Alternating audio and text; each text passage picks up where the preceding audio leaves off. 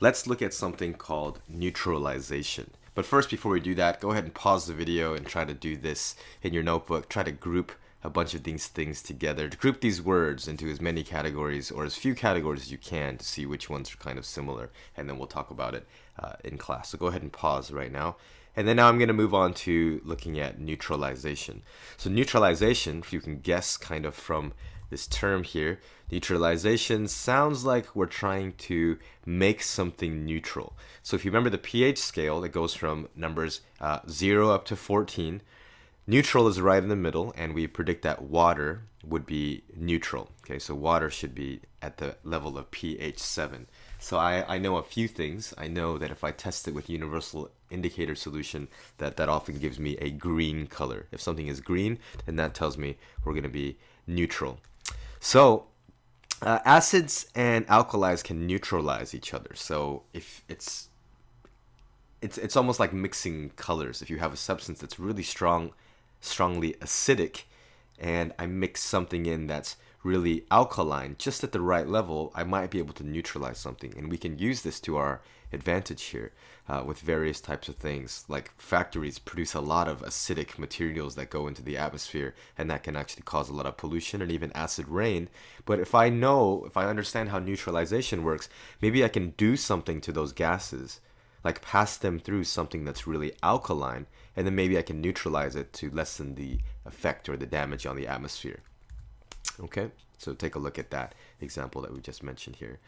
Here are some other daily uses of neutralization. Okay, some are pretty neat, some are pretty gross, so beware of disgusting pictures coming up here.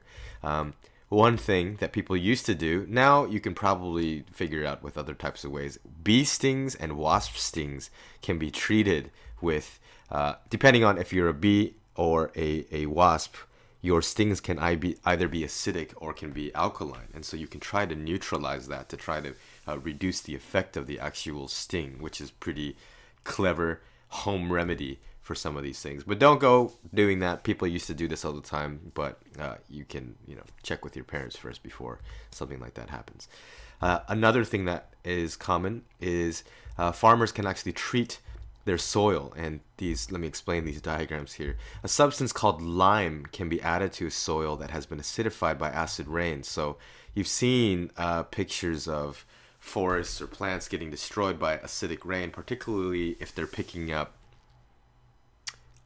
acidic gases from nearby factories or something like that. So we add something called lime. Now this is super confusing. You're gonna see it's called lime, but it's not the fruit lime, and it's not even acidic, because you might be thinking, well, limes are acidic, right?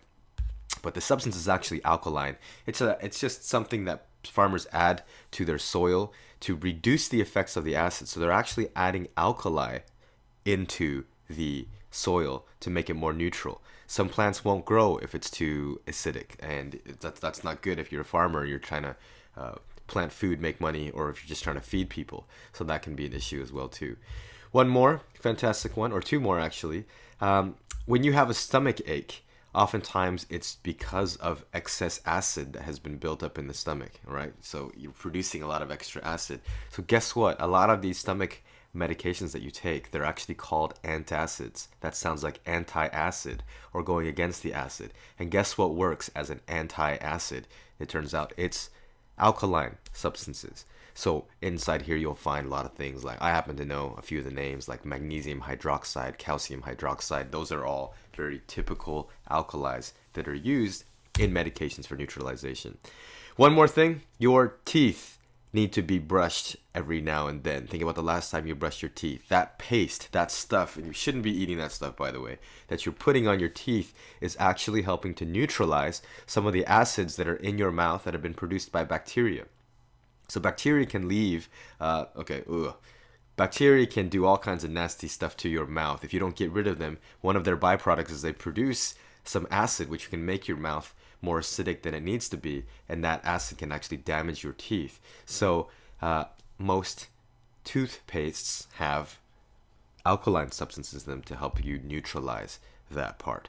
So that is a great way to remind yourself to brush your teeth, just keep looking at that picture for the next 5 minutes. So some daily uses of neutralization. In the next video, we're going to be learning about mathematically and scientifically how I can actually see when exactly neutralization is happening. And there's some neat experiments that we'll be working on.